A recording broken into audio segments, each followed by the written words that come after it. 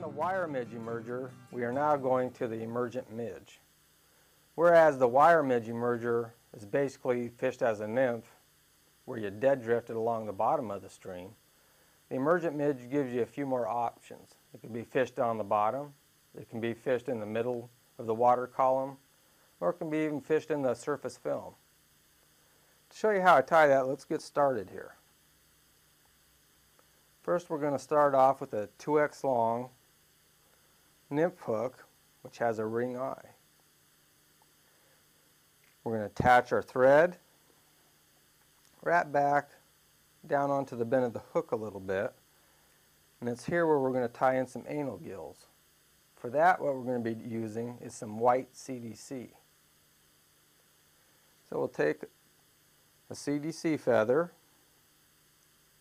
and you just kind of pull it against the grain. That way it makes it easier to know how many fibers you're pulling off. Once you do that, you just come in, snip off the excess, and you're ready to tie it in. That way you have a nice tie-in point. That one fiber there was a little long. And next we're ready for our body. The body is going to be made out of D-rib. And D-rib, well, by its very name, means that it's in the shape of a D. So before we tie this in, what I'm going to do is come in with my scissors and cut it at an angle. That way I won't have a little bump when I start to wrap the body forward. Now when I tied this in, I'm going to have that D or semicircular side facing towards me so that when I start wrapping it, it'll be on top of the hook shank. Since we're tying this on a fairly large size hook, just so you can have a better view of it from this point of view camera, I'm going to add an underbody so I can create a taper from the tail of the fly up to the thorax. And to do that, what I'm going to be using is some microfly, dry fly dubbing. So we'll just put a little bit of this dubbing on here. What this is going to do is help us build up the underbody a lot quicker versus just doing it by thread. And you can just take your thread and wrap over it to make it even tighter, just like so. That ought to work. So we're going to start wrapping our D-rib. And the first wrap or two, you want to take it and kind of stretch it quite a bit. Again, it's stretched pretty good right there. Oop, that came unloose. Take it. Make sure you're adding quite a bit of tension. Now as we progress forward, I'm just slightly easing up on the tension a little bit. And the further I go, the less tension I'm using. And the more I take off the tension, I build in an automatic taper to the fly. Get it in the thorax area, and we're ready to tie this thing off.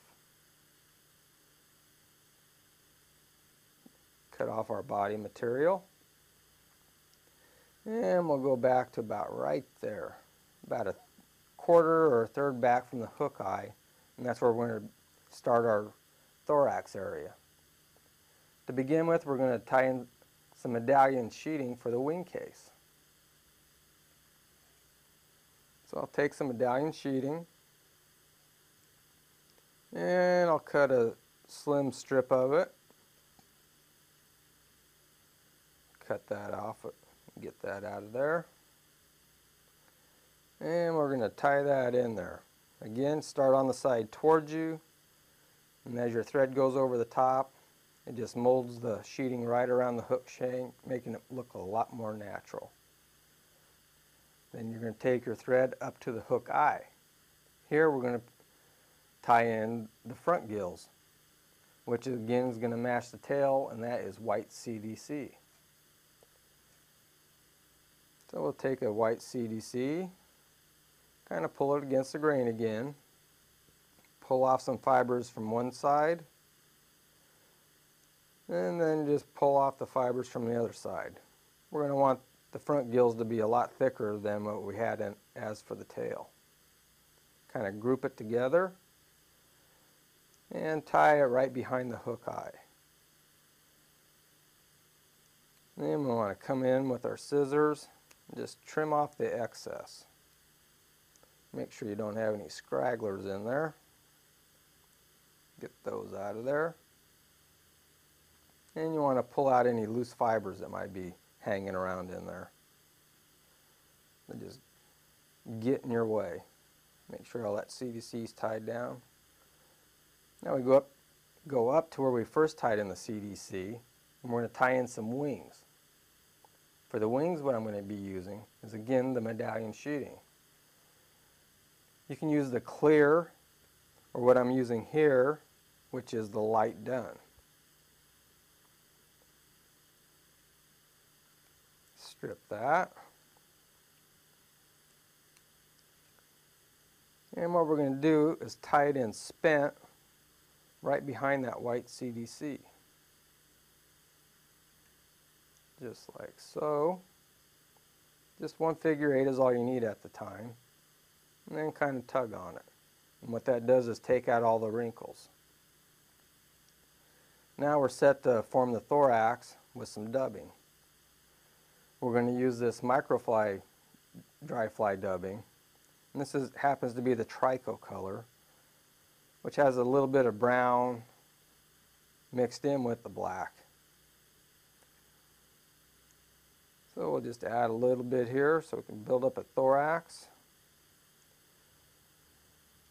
And just since we're going to mainly be tying these in very small sizes, say 18 to 24s, we're going to want that dubbing a little bit tighter than that.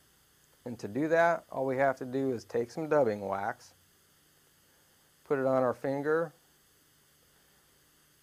kind of rub it between our index finger and our thumb, and then again come up to your dubbing and just twist over it.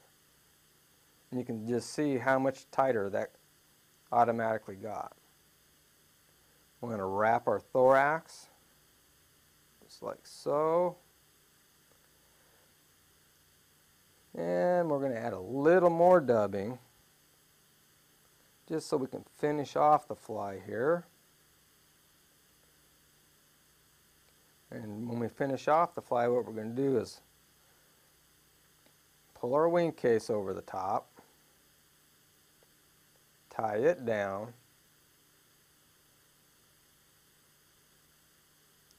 cut off our wing case. Now we're going to take these wings, get them away from that CDC there, and pull those straight back, and we can dub right on over it. Now on smaller sizes you won't need to add this additional dubbing because the amount of thread you put in there on a size 24 will be more than enough. And we're going to lift up the CDC. Oh, just got a step ahead of myself here. So we'll back up a little bit. I want to add some legs in there. And for that we're going to use the partridge. So I'm going to select the partridge. And as you remembered from the last fly I just tied, the wire midge emerger, I didn't quite use all the fibers. Well, this is the remains of that feather. So I'll just even up the tips here, cut them off, and I'm going to place them on the underside of the fly and measure it so it's just a little bit longer than where we tied in the wing case. And just come over the top and tie them down. And we're going to come from the underside, push our thread out of the way so we don't cut that, and cut off that excess.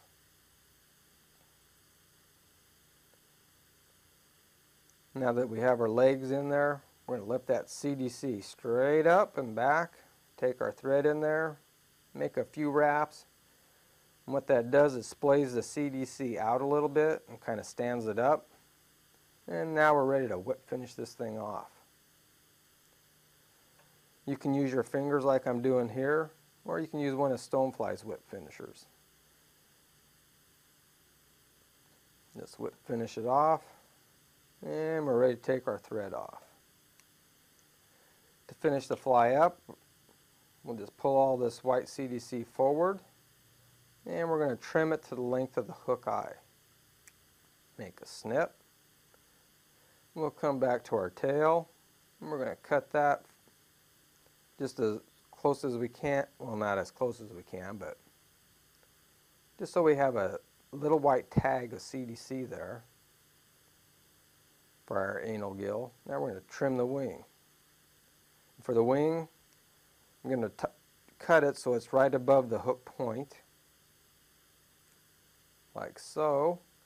And then I'm going to come in and just trim them down a little bit, making it look a lot more natural.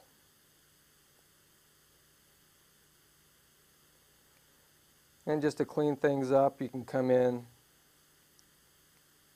and just trim your CDC at an angle a little bit right there, and kind of round it off. Just taking that extra little step is what will separate your flies from your buddies.